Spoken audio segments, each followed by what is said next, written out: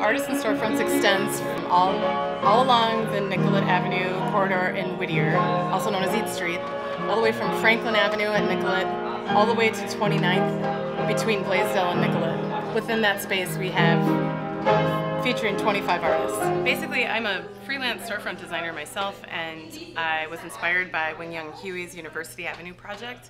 And I thought that it would be really fun to do an entire city block of storefront design of my own in a declining area to sort of revitalize those commercial businesses, but also to kind of have an urban walking gallery of my own work.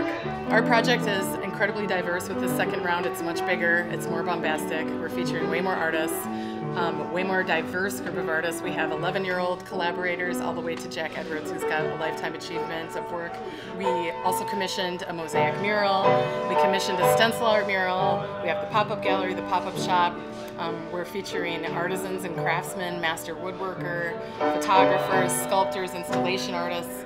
So definitely this project is a lot broader and more vast, and that's what I hoped it would be, so I'm really pleased. I have had an incredible response from the community. I walk along these streets a lot. I mean, this is my neighborhood, and now not only do I live here, but I'm also implementing these large-scale projects all up and down the street. I see firsthand families, immigrant families, little kids, people who normally wouldn't get into galleries and museums, stopping and loving what we're doing. For the artists involved, of course, it's a chance for them to have a public exhibit outside of any kind of gallery situation or museum situation, and so they're able to bring their work to a demographic that maybe never goes to see art. I guess I'm really excited about the fact that there's a huge demographic of people that don't normally get exposed to this, who are just soaking it up and really enjoying it. In the future, I would absolutely love to be able to let the project have some legs and move out into other neighborhoods while staying in my own. It'd be nice to be able to get other interested parties to help me organize,